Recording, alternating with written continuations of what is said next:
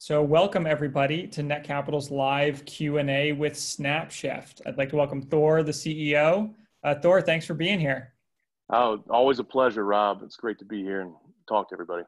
Yeah, and your beard's looking great today. Excited to chat. Yes. And thanks to all the attendees who are watching either live or via recording. If you're watching live, there's a Q&A function at the bottom of your Zoom screen. If anyone has questions throughout the interview, you're welcome to put them in there, and I'll throw them in across.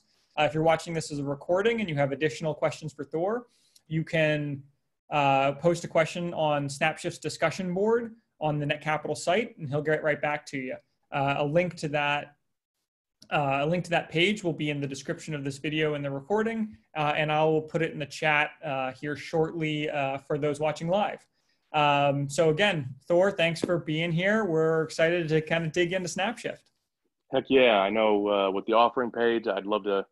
You can only get so much when you see the page, so I'm excited to kind of elaborate on things. Exactly. So just to set the stage and to kick us off, you want to give us a brief overview, kind of what is SNAPSHYFT and what do you do? Yeah, so SNAPSHYFT is a staffing as a service software and mobile app.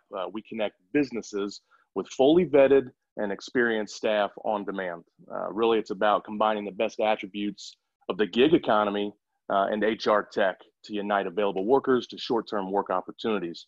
We're actually headquartered in the Midwest in Indianapolis, Indiana.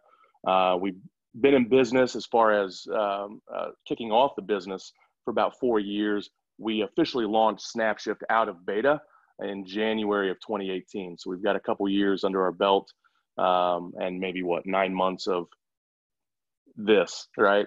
But we've always had a focus early on food service, hospitality, restaurants, bars, that sort of thing when we launched. And really, we remain committed to that industry.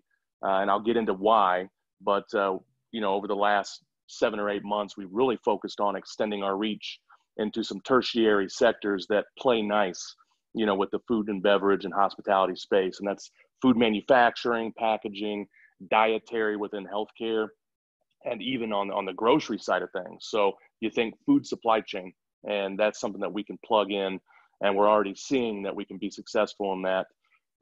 If it's okay, Rob, I've got a few stats I can add. Basically, we've got 450 plus unique locations on the platform right now. We're approaching 40,000 workers that have signed up. Our largest base is actually Indianapolis, where we launched. And then we've also got substantial pools in Chicagoland, Denver, Nashville, Philadelphia. And we actually had our sights set on kicking things off in Tampa and Milwaukee and Philadelphia, which are some areas that we're seeing organic demand from both businesses and workers. We actually even had sit downs with the Detroit mayor's office, as well as the mayor of Miami-Dade. So you've got, local governments taking the labor initiative or the upskilling, gig segment, getting people to generate income. They're taking it seriously, and they're tapping us to see if there's something that makes sense there. Coming into 2020, we'd actually almost doubled in size last year. We grew 94%. We kicked off 2020 growing 240% in Q1, which that's a hell of a start. And then, of course, COVID kind of took the wind out of our sails, and predominantly, everyone else in the country, save a few sectors. But since the Q2 basically lockdown, we just got our numbers in for Q3. We're up, what was the number? It was 570% growth over Q2. Obviously coming from a smaller number, but still very indicative. And we saw that stack, right? So, first month of the quarter to the last month of the quarter, it increased substantially. And we've actually got commitments looking at our pipeline now, and commitments with existing customers. We're actually forecasting something pretty substantial, approaching 700% in Q4. So we're really excited, because what that does is that gets us back to where we were forecasting for 2020 and sets the stage for big things in the new year. To talk about capital, on the capital side of things, Rob, and it shows on our page, we're backed by 500 startups. Generator, Alumni Ventures, Gravity Ventures, Atlan Ventures, and several angels that are pretty phenomenal. We had raised $700,000 in seed capital, and most recently, kicking off the Netcapital offering, we also got a commitment from SaaS Growth Ventures, which will bring our total raise approaching 1.1 million. So we're pretty excited, and we've been able to do that in this climate in the Midwest, and with such a lean team. So there you have it. That's fantastic. Thanks for that overview. Exciting. All of it sounds really exciting, especially that you guys are bouncing back amidst all the pandemic craziness. So that's really exciting. I want to dig into all of everything you just talked about. Before we dive into the product and all that stuff, I always like to start these talking about the team. So can you give me an overview of kind of the team you've put together at SNAPSHYFT? What are your backgrounds, and why are you guys going to be uniquely successful? Yeah, so as a team, we've got strong backgrounds on the HR, staffing, and recruiting side of things. I mean, me personally, 13 years specifically in recruiting. Most recently, I was part of a company down in Southwest Florida in the freight forwarding 3PL logistics side of things. We grew from 24 million to over 108 million in annual recurring revenue, with the highest net margins in the industry at the time. But around 13, towards the end of 13, I got antsy. I decided to branch out and really establish my own recruiting agency.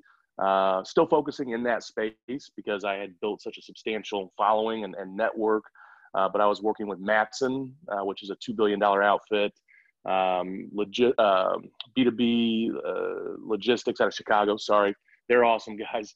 LDI out of New York, and of course, still kept working with my former employer, and kind of got triggered by the birth of my firstborn, Haley, who we just celebrated her birthday yesterday. But that really had me saying, what's my legacy? What do I want to be doing, as a father? And so that was the impetus that we needed to, or that I personally needed to relocate, uproot from Southwest Florida, move to Indianapolis, and really start testing our hypotheses and building the SNAPSHYFT product. My co-founder is Stephanie Corliss. She's phenomenal. She's our COO. She's a real dynamo on ops, 20 years in ops and finance and accounting, HR experience, nonprofit side of things, Fortune 500 side of things. She was with Novellus and Source Interlink, but she really actually drives our customer success, right? So I'm out there beating the drum and making noise. She's the reason that they're sticking around. So we've actually got 97% retention on the customer side of things. And we have a net promoter score of 81.9, which I'm told is pretty good. So that's all. I got to give her the credit for that. On the technology front, we were very lucky to have Tony join us as our CTO back in the summer of 17. We were actually introduced over lunch by my cousin, who's a part of another hot startup here in Indianapolis.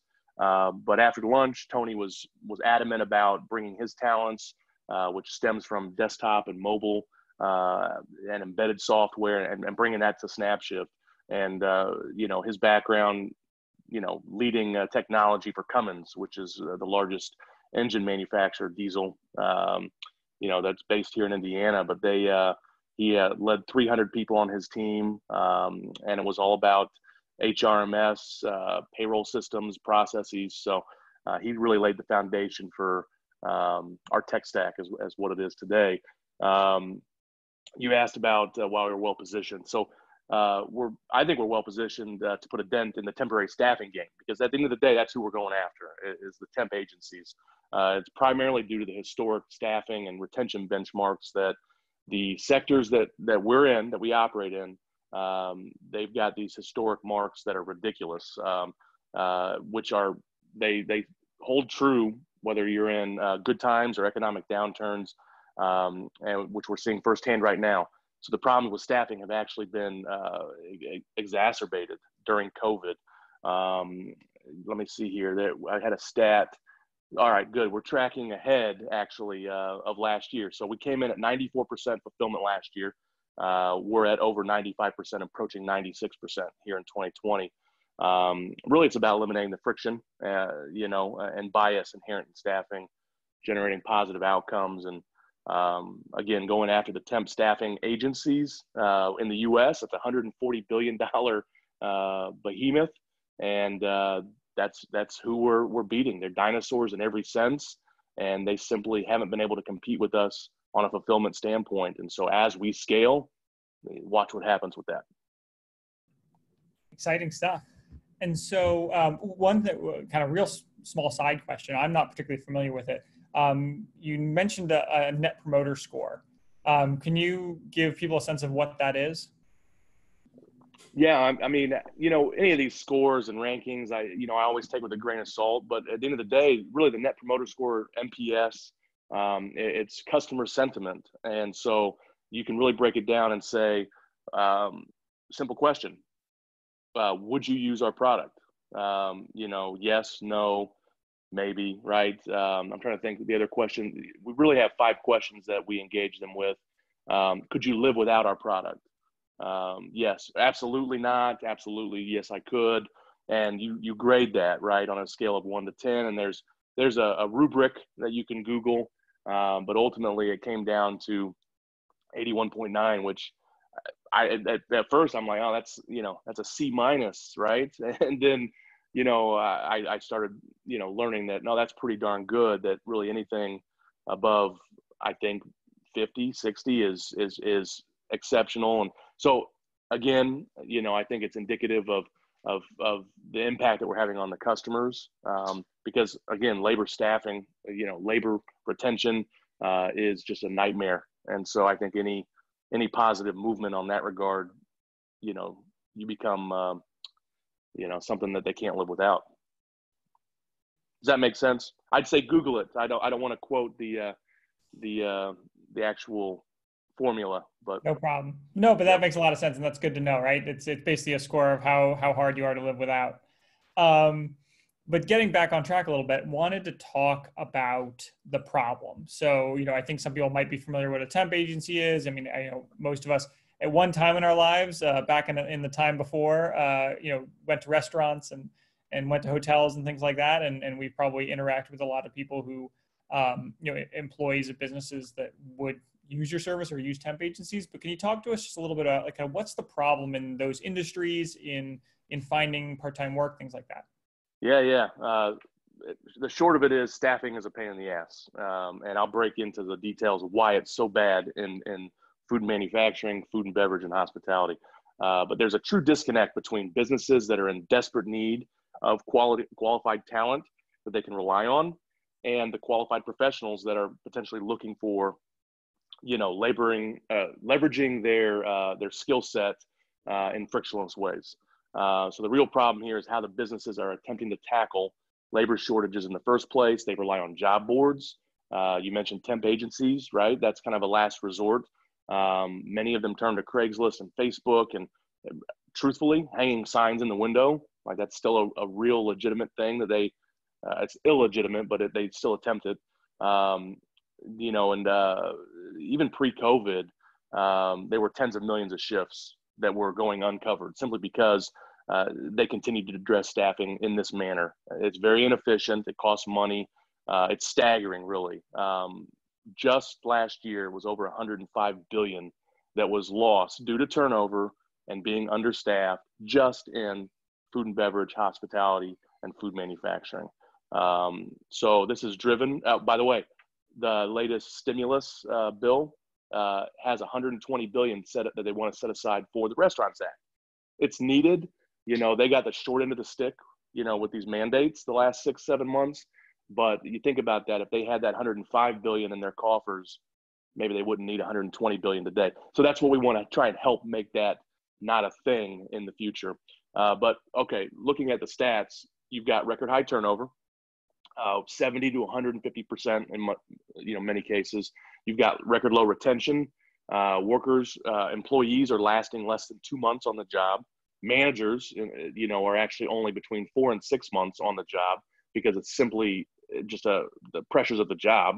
And it takes a month to replace a single employee on average. So all that stacks up, with the actual cost of replacement. to produce that $105 billion number that I shared from 2019. That's great. And so, it sounds like you're tackling a really large problem. Talk to us about what is SNAPSHYFT itself, right? What's the actual solution? What do you guys do? So the short of it is we've got a pool of workers, and we're connecting them based on their skill sets to open job opportunities on a short-term basis without job applications, without going through drug testing or any other HR, funnel. So we're connecting workers to jobs and stripping the whole process of any bias or discrimination. And I think that's just been something that's been a part of it, and we're seeing it right now, right, with, Black Lives Matter, and it's uncovering it's uncovering a lot of deficiencies. But it's not just in this industry, it's specifically across the board, that bias and discrimination are really ruining the process, and you're missing out on a lot of potentially diamonds in the rough or just really great people due to preconceived or, inherent bias. So we connect workers to jobs, and we do it painlessly. We handle it all. You just simply tell us what you need. And so if I'm a business, what do I need to do to get on the platform? What's my customer journey like as the business? If I'm a restaurant owner, let's say, or a hotel owner. Yeah, simply you can go to our website and create an account directly there, or you can download the app for free in either of the app stores, so Android, iOS. It's free to create an account. It takes maybe a total of 90 seconds. We collect some information from you or from the business, the prospective business. And once they enter location that they need help, enter payment information, they can be off to the races. Our record actually, and I never lead with this on any sales calls, but our record is 18 minutes from a first-time customer posting an open job opportunity at 8 p.m. on a Friday night. It was a whiskey bar that needed a mixologist, heavy on the bourbon knowledge, right? 18 minutes that person's clocking in, and that is something that could be normal. We don't strive to do things in minutes. We like to make sure that it's let the system really proliferate the available workers, and then but anyway, it's phenomenal, right? 18 minutes, it's great. And so that was a quick injection of dopamine for that new business. That probably worked well. And I think you mentioned it in the introduction, but do you have a sense of what your retention rate is for new businesses? I imagine it's quite high, especially when they get staffed that quickly. That probably helps your retention. Yeah, our first year, we didn't know what we were doing, and that I think most startups kind of fumble through. You have your hypotheses, you prove them out. So we look at 18 as our learning year, but really since the beginning of 2019, we have a 97% retention of our customers. And we've been in touch with all of them during this debacle with COVID. And thus far, only 2 have permanently closed up their doors, that they're not coming back. And I think that says a lot about, okay, you've got different calibers of business operators, business owners. And so those that are using SNAPSHYFT, it stands to reason that they're operationally more sound than their competitors. So for us to only see a handful, right, close up shop, it's sad. One of them in particular, I personally, brought on board, and it's sad to see that happen. But at the end of the day, if you keep delivering, they will stick around. And so execution's everything. One cool stat, Rob, that has held true since our first year is once a business posts their 3rd shift and it's covered, meaning that it was worked, they're guaranteed to do a 4th. So our whole journey, right, our whole job of moving a customer from, converting them to getting the credit card on file and the payment on file, and then posting that 1st shift successfully, 2nd shift, 3rd shift. It's all designed to get them to that 3rd shift. and because we know we're going to get there fourth. And it becomes the Pepsi challenge. You know, we have a 96% fulfillment rate. Let's go. Bring on any staffing agency, any firm, any gig platform, and let's do the Pepsi challenge. And I'm not saying we're going to win out every single time. You know, every market's a little bit different. Every sector's a little bit different, but we're doing something right to be 3X consistently for the last 2.5 years. Yeah, that's super exciting. And then, you know, on the flip side of the marketplace, talk to me about the experience of the workers. You know, how do you sign up? How do you prove, you know, you talked about verified, trusted. How do you prove to SNAPSHYFT that you're a good worker? And, you know, how do you get paid? Yeah, so the really good questions. You know, ultimately, the process for any worker, we do the most thorough screening process. So we control the gate, right, to be on the SNAPSHYFT platform. So we do you know, 7-year criminal background check, I-9 verification, sex offender registry, Social Security trace. We collect industry references. We collect industry certifications, and once all that's done, you're activated. But then you're bound by our terms of use, which are very clear, but then also our community guidelines, which are, at the end of the day, be a good human, right? Be a professional. If you claim a job, go work that job, you know, and that's the beauty of a platform like ours. It's not permanent. So if it's a crappy job, well, do a good job, you know, be a professional about it. You're going to get paid, and don't do that job again. You don't have to tomorrow. You know, you can try so many different opportunities, so many different roles. The main thing that we're very strict upon is no call, no shows. So if you've got a contract worker that commits to a job and they don't show, they're done. They're blacklisted, or what we call DNR'd from our platform. And pending any reviews, right, from our management team, you just cut off your nose to spite your face, or you just hindered your ability to gain any sort of work opportunities with hundreds and hundreds of, you know, different businesses. Excuse me. Well, I'm sure that helps with the credibility, because your employers know that they're gonna show up. For sure. And if I may, I know, you know, really that's kind of part of why we're different, right? You know, so when you look at a temp staffing agency or any gig platform that's operating like a temp agency, they're pulling all comers. So that means anybody can sign up to be a worker. Doesn't, you know, and I'm not saying that there's not some good platforms out there, but specifically temp agencies have a 34% fulfillment rate. The reason is they're grabbing anybody. They're, you know, brush your teeth, comb your hair, and here's where you need to show up. And so 34% of the time, they show up and get the job done.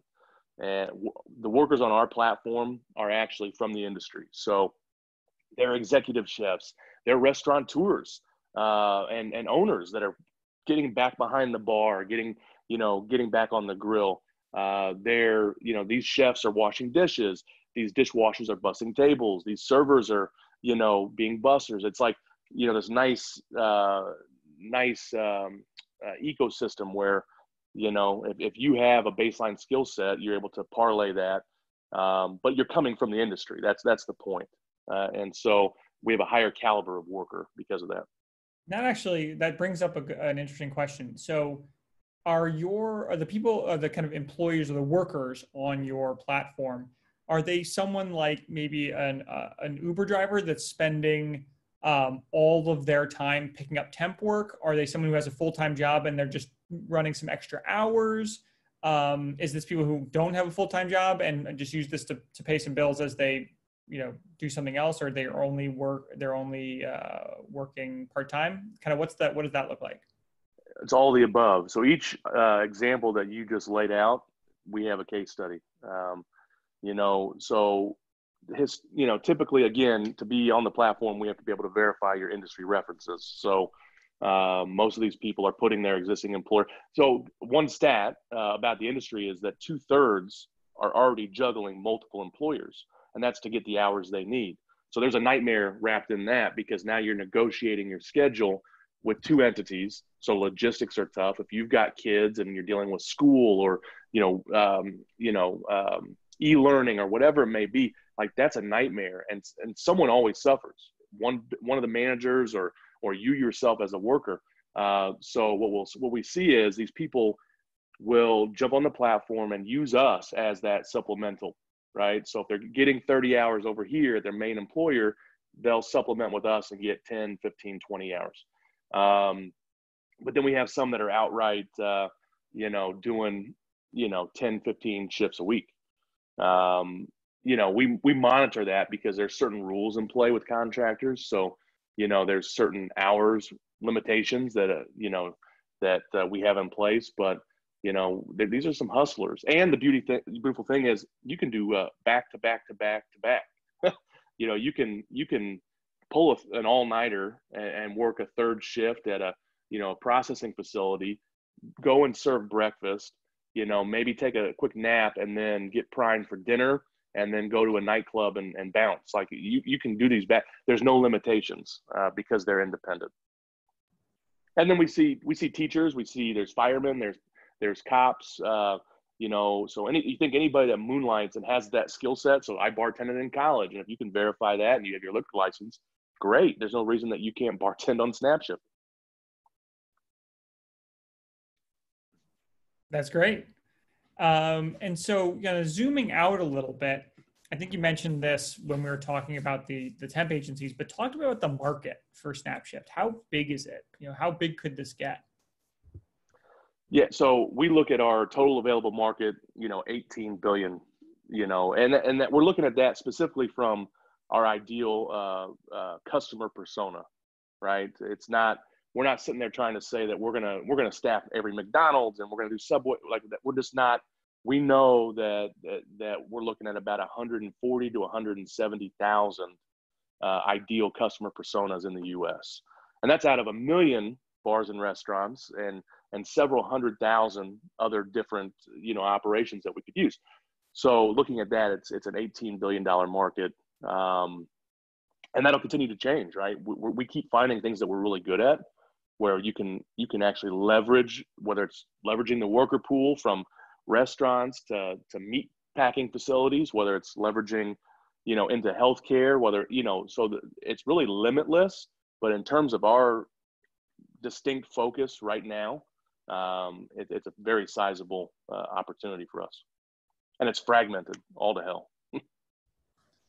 Yeah, and so when you talk about, that's a huge market. When you talked about being in Indianapolis and in a couple other cities. So what's the plan? Kind of what market do you think of it as I'm tackling markets by city, or do you think of it just that you can download the app anywhere and whoever wants to use it can use it? We used to think of like early on, like we didn't know, we had a little bit of lightning in a bottle, a simple Facebook post, and all of a sudden, we had people in Hawaii and just every single state, something like 180 cities were downloading the app. And I'm like, well, crap, we've got to be very specific because, we can't have two workers in New York and consider New York to be a live market. So we were very conscientious to get to a certain point. So for example, in Indianapolis, you've got 85,000 workers in this space. So for us, it wasn't about getting 84,000 workers. It's about getting that top 5 to 10% that are reliable, accountable, and can do repeatable business on your platform.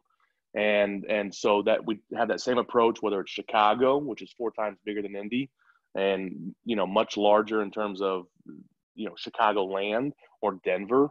To give you an example about so it's kind of the chicken and the egg scenario. And we know for us, having the business first, we can scale the hell out of the workers quickly. That's never a problem. So we have the largest catering operation in the state of Colorado, and we weren't in Colorado at the time, but we decided to treat it as a test launch. And in 3 weeks, we had 3,000 workers in Denver. And so it's like, okay, all it takes is really you dangle that carrot and you do it appropriately. You can get the workers all day. But the businesses need to trust you. You need to be, have that credibility. And that's not something you can fake. You've got to earn that over time. And I think we're doing that with particular brands that are on our platform. I think that lends credence to the viability of what we're doing. And do you have any cities you're targeting kind of up next? We're taking it. We're again being conscientious. Every city that I listed previous, if we received an inbound opportunity in Miami and it makes sense, and we'd acknowledge, okay, what's the climate like in terms of restrictions, right, with COVID or anything else that might prohibit or slow us up, but we'll go all day. But we're looking at Atlanta, all along the coast. So DC, Baltimore, we've got a lot of attention lately in Jersey. So just outside of Philly, the Metro, as well as some opportunities that have popped up on the West Coast, namely in Oregon pre-fires, right? There was some movement. So again, we're very strategic about that. But I think we're at a position right now where we're looking at who can provide volume on the platform. If you're a business that can have repeatable volume, meaning you've got work opportunities and we can literally start to forecast based on those needs, we will launch any market. And we're able to do that knowing that we have those opportunities there and the workers will be excited. Does that make sense? That's really... Yeah, it's a two-sided marketplace that's driven by the employers. That's good to know. For us anyway, for us. I mean, and sometimes, if I picked up the phone and called somebody and said, hey, I've got 40,000 workers ready to work for you, you're probably going to hear me out for a minute. And then again, go back to the credibility and the viability of what we're doing for your operation. But either way. That sounds good. And so, I don't think we've talked about this yet, but talk about the business model of SNAPSHYFT. Who pays what? How do you guys make money? Yeah, so the model is designed to be transparent for all parties, so the businesses and the workers. On one hand, it's very transactional, just like Uber or Instacart or Lyft, DoorDash. So we charge only the businesses, right? And it's a flat fee. So in the staffing space, it's all about percentages. Or looking at gig platforms like Uber, it's percentages. And we as consumers never know what the driver or the delivery person's actually getting. With us, it's very transparent in that if a business wants to pay $30 an hour, the worker's getting $30 an hour. We're not applying any surcharge like, hey, we're not going to tack on 30% on top of that or whatever. We have a simple booking fee structure. So if the shift is worked successfully, they pay a flat fee. And so they'll get a receipt just like any of the, gig economy apps. Has a line item, booking fee, SNAPSHYFT, boom. At the end of the day, when you start to benchmark the total expenditure on our platform, we actually come in neutral or just a little bit less than temp agencies because they're marking up the rates over 100%. And these poor workers, I mean, so again, just looking at Midwest, you can look at the East Coast as well. You're looking at $22 to $25 an hour charged. The workers are getting 8 to 12. And that's just, there's a lot wrong with that. And so, workers on our platform are actually making 50% more on average than the industry rates. And that's actually excluding tips. So forget about any tipped roles or, whatever that may be. They're earning 50% more and they're getting paid near instantly by SNAPSHYFT. So, as quick as 30 minutes after they clock out of their shift. And again, there's no cost for the workers. That's fantastic. So that probably also adds, do you have kind of worker loyalty? They'd probably take a shift from you over another temp agency. Do they tend to work with you guys exclusively? How does that work? We're pretty frictionless. We don't mind. I mean, this was an eye opener for us early on. We were striving as one of our goals, right? One of our focal points was let's make it exclusive. They have to be SNAPSHYFT only because but at the end of the day, that's not what we need. We started to learn that, you've got hustlers that are delivering for DoorDash and Postmates while driving for Uber and doing some Instacart deliveries. Like, that's the world that we live in right now, not just in the U.S. If you've got a skill set or the means to do a job, there's no reason you can't do one for us, do one for the next, do one for the next.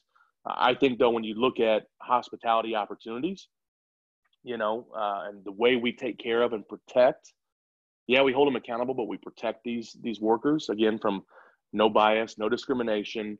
It's not tolerated, quick pay. They get access to benefits through some partnerships. We've got partnerships with Chime Bank, which that's the darling right now. They're worth, what, 15 billion, 16 billion. So to have that relationship is pretty cool. We've also got relationships with, some companies in Boston that are able to provide retirement. So literal retirement. So 90% of these workers don't have employer-sponsored healthcare. So there's a fear element. Yeah, let's get back to work, but I don't want to die or get sick or transfer this sickness to someone I love or care about. So because we don't have insurance, or the deductible is $5,000, like it's a lose-lose situation for them. So we allow them to get access through the marketplace, through our partners, to get health insurance, dental, vision, 401k, telemedicine. And it's just, and that's just the beginning, right? There's a lot to unpack here when it comes to worker protections and really holding them up on the pedestal that they deserve. But yes, I know I got kind of off topic there. So yes, the repeatability, workers, we just had one the other day that we hadn't seen on our platform in 18 months. He's back, and he was so excited. He was off the platform because he moved. We've got people that moved to cities that we're not in. And so as soon as they came back to Indy or got into Denver or Chicago or Nashville, they were back on the app. And that's how it should be, that they had a good experience. They'll be back. And that's really nice. That's good to hear. So, as we come towards the back half of this interview, and if any investors have questions, please feel free to put them in the Q&A. But, talk to me a little bit about, what are the kind of unique accomplishments and milestones you've done so far with the company over the last couple of years? All right, Rob, bear with me because I'm gonna take off the humble hat, because I am, I'm learning to be proud of these things. Brag to us a little bit. These are potential investors. Why talk to us about why we should get involved? All right, well, so fundraising, doing the tech startup life in the Midwest is a little bit tougher than the coast. And so I'm personally very proud that we were selected by 500 startups, their flagship accelerator out of, 2,200 global startups. They only picked 14. So we're one of those. They're leading the way. The key thing for us, they support teams that have female and underrepresented founders. And so that spoke to us. They have 19 unicorns, 200 centaurs, which are companies that are valued north of 100 million, but less than $1 billion. We want to be in those ranks. And so for them to pick us, we're very proud about that. And we have to remind ourselves from time to time that that's a big deal. We also got into Generator, which is a top ranked accelerator before 500. But then we also got into Capital Innovators, which is another top ranked accelerator. And we were a finalist for Techstars. So point being is that was a little bit of validation that made us very proud. And that was early. This was all, at the end of 2018, beginning of 19. But then, I'd say in the last 12 months, we were picked as a top 15 startup of the year. We were TechCrunch's top pick for social impact last year, which was pretty cool.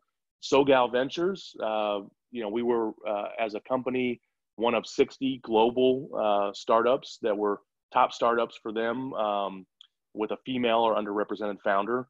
So I am very proud that we've been able to achieve these things. Raising VC, right? Only, less than 1%. I think it's like 0.05% ever raised VC dollars. So we're in that category. So it's like, all right, of the 1,000 or 2,000, however many companies in the US, we're one of those. But they're just all validation points for us. I mean, and like I said, we need to remind ourselves that we've achieved a lot with a very little, and I mean that by our team size. We're not a team of 50 going after, no, it's really a team of 3. So that's why we maybe feel a little bravado when it comes to this Pepsi challenge that I was talking about. That's fantastic. And as you look, in the kind of months and years ahead, what do you see as, kind of within, these things always get very speculative, right? But what do you see as the big major milestones you're working towards over the next couple of years? And then, let's start with that question. I'll ask one more follow-up. Well, I'm going to wrap our milestones into what we see, like in terms of the industry that we're serving. So in the short term, we're very confident that there's going to be that continued evolution towards tech-enabled management of staffing, scheduling, labor in general. It becomes essential in order for these companies to compete. McKinsey just put out their report that said 71%, now this is across the board, 71% of executives stated that adopting labor or a labor model that leverages freelancers and the gig economy is a priority for them. So here we are. I don't think that's a definite silver lining to what's going on. In the intermediate and longer term, we do see more of a reliance on technology. So taking it a step further, it becomes all about the trust factor. So you think about letting our system make the decision for you, so you don't have to worry your mind about who's coming in or how many you need, things like that, which are some things that we're working towards, kind of that predictive angle. But if you think of gig economy as it sits, that was phase one. We're now in phase two, which is more the gig trade. So I had mentioned, upskilling or leveraging your various skill sets, right? And that's something that's going to be more ubiquitous as opposed to I'm just an Uber driver, right? You're going to see it where people are going to learn new skills and then jump onto new platforms, whether it's Fiverr, Upshift, or Upwork, Winolo, SNAPSHYFT, things like that. There is a sobering prediction that's going to drive more, and continued adoption of our platform. We believe that up to 250,000 food and beverage operations will be dead in the next 12 months if there aren't some serious changes. One being the Restaurant Act, right, which they should have been included as far as that stimulus. But when you have upwards of 6 million people that are vacating the industry, that's a big void. And so now the talent pool for the remaining 700, 800,000 operations is that much smaller. So having an ability to augment your staff, optimize your staff is going to be, that's going to be like the golden goose, right? That's how companies are going to survive. That makes sense. And then, as you think about the long term for SNAPSHYFT, again, gets pretty speculative, but what do you think of as potential exit opportunities for SNAPSHYFT, or are you not thinking that far ahead yet? Yes, we think about it. It's something that, anytime I see a company that operates close to our space that raises a substantial amount of money, it's like, it's not that, hey, come buy us. It's, do we play well together? Is there an angle here to continue to build out the ecosystem? Whatever's going to happen, you're going to see a ton of roll-ups. I mean, you saw it with dating apps, right? I think they're all owned by the same private equity group, IAC. So you're going to start to see these things happen, some consolidation. At the end of the day, though, you look at TaskRabbit, you look at some of these lesser known gig platforms that are unicorns or that exited for billions of dollars. They kind of flew under the Uber radar because that's a big shadow, right, that they cast. But there's tons of operations that have seen some meaningful exits, and that's not always what you think it's going to be. IKEA acquired TaskRabbit. Well, that's because over 40% of all tasks were putting together IKEA furniture. We didn't. That's inside knowledge. That's great, but it was a good leverage point, right? So we'll get to that. Right now it's literally heads down. It's get to our immediate goals. Honor our North Star and keep executing, because that'll all fall into place. But we are eyeing big things. We're not trying to be a team of three, much longer. That makes sense. And yeah, keeping your eye on the North Star, keep your head down, get work done, and good things tend to happen. Well, we're coming to the end of the prepared questions here. Is there anything else you'd like to leave, kind of either anyone who's watching live or anyone watching the recording, anything else you want them to know before we wrap up? Yes, as I was thinking about it, you asked about milestones and things we were proud of. There is one key piece that we're very proud of. Yes, fulfillment is awesome, but we started to really uncover the impact that we were having on the workers. These are an overlooked portion of our society, and here's some stats. I wanna just read these out because it's important. So on our platform, 50% are minority, 60% are female.